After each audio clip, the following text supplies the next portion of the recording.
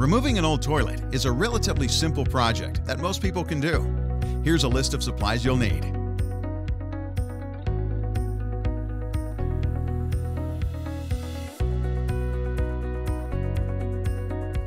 First, turn off the shutoff valve, then flush the toilet to empty the tank and bowl.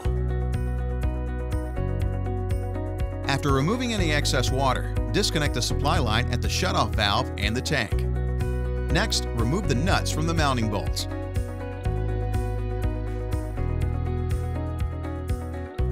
Then carefully lift the tank up and set it aside.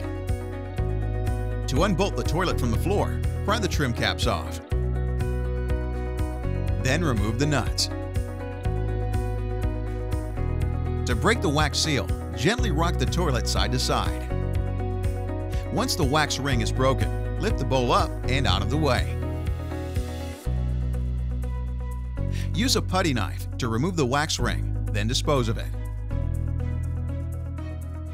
Next, clean the flange and horn with a stiff wire brush. Finally, keep sewer gas from seeping into your home by stuffing a rag into the drain, then covering it with a bucket.